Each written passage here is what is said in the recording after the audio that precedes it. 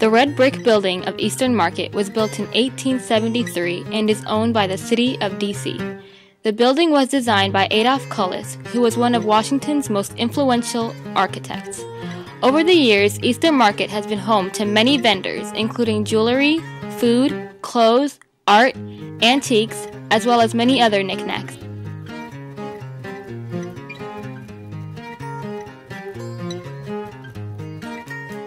While at the market, we spoke to the organization Imagine Greenwear, and they let us in on what made them want to sell tie-dye clothing. Everything that you see on this table and that are hung up are 100% organic goods. So all of these are 100% cotton, and then it's printed with seaweed dye, which is a unique process, not done anywhere else. Oh, wow. Anywhere. And we've actually been doing a lot of trade shows, and we sell to retailers. Now it's the end of the season, and we said, you know, we have some inventory that's remaining. Why don't we go to the market, since I'm here anyway every week? And we found. As we were walking, we were also able to get an interview with a customer who is new to the area. So let's see what she had to say. I like just wandering around, seeing the dogs, seeing the people, picking up stuff, but it's just sort of a nice vibe and atmosphere. As we were leaving the market, we ran into our fellow student, David Hahn, who knew quite a bit about the area. The artwork, if you go inside, there's the poultry, the fish, the chicken, there's the artwork, and there's a crepe place over there. Just all kinds of different stuff. And how would you describe the atmosphere? It's generally always upbeat. The weather's nice. They're selling Christmas trees, so that's got everyone in a good mood. It's always a good atmosphere, and I think that's partly why people come. RFK is a multi-purpose stadium that was opened in October 1961 as the District of Columbia Stadium. The stadium was home for a number of major professional sports teams, including the NFL's Washington Redskins, the American League's Washington Senators, and the National League's Washington Nationals, and most recently home to the soccer team DC United. It has also hosted international soccer matches in the 1994 FIFA World Cup, 1996 Summer Olympics, and 2003 Women's World Cup. The stadium was renamed in January 1969 for U.S. Senator and presidential candidate Robert F. Kennedy, who had been assassinated. RFK was the first major stadium designed specifically as a multi-sports facility for both football and baseball.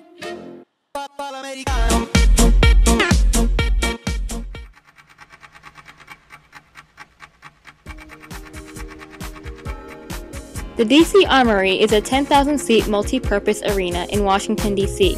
The Armory was constructed and opened in 1941 as the headquarters and training facility for the District of Columbia National Guard. In recent years, it has also become a venue for a broad range of events. From circuses to go-go's to even Irish festivals, this landmark has played a vital role in Capitol Hill's recreation.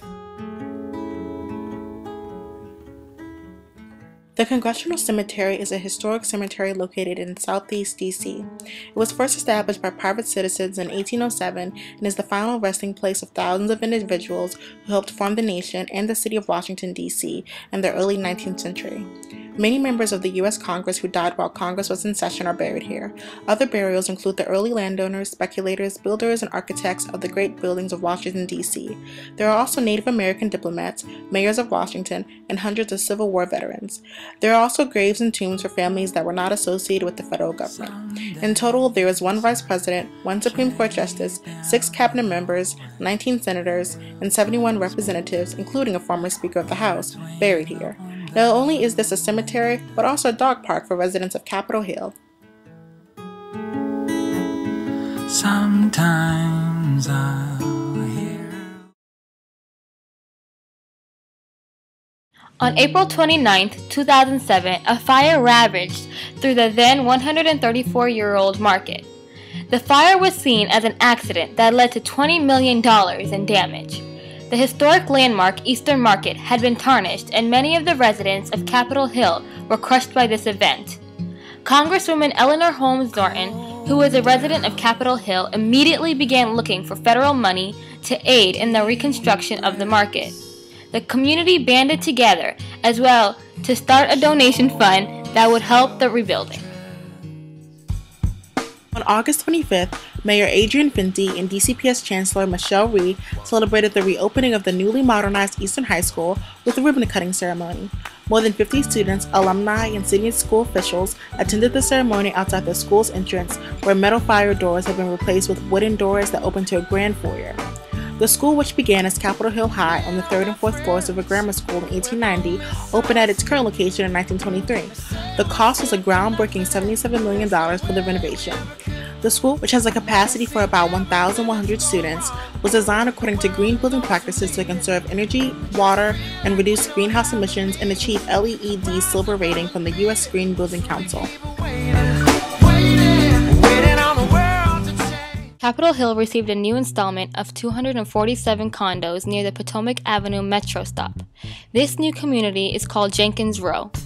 In 2005, before the building was even done, people were buying the condos. The reason for all the purchasing was due to the different attractions that this development would bring. The grocery store, Harris Teeter, would be located at the bottom of the building, and there was the promise of other commercial properties. Once the building was done in 2007, nearly 200 people backed out of purchasing a condo due to a turn in the market. But as of today, Jenkins Row has sold its last condo and is fully occupied. The development also contains a Subway sandwich shop, as well as a gaming store, GameStop. The construction of these condos has changed the way this area looks forever. Overall, Capitol Hill is a neighborhood where you never have to leave. From restaurants to businesses, schools, recreation, and to a great community. This truly is a city within a city. The world sees it rise when I gave the word. Now in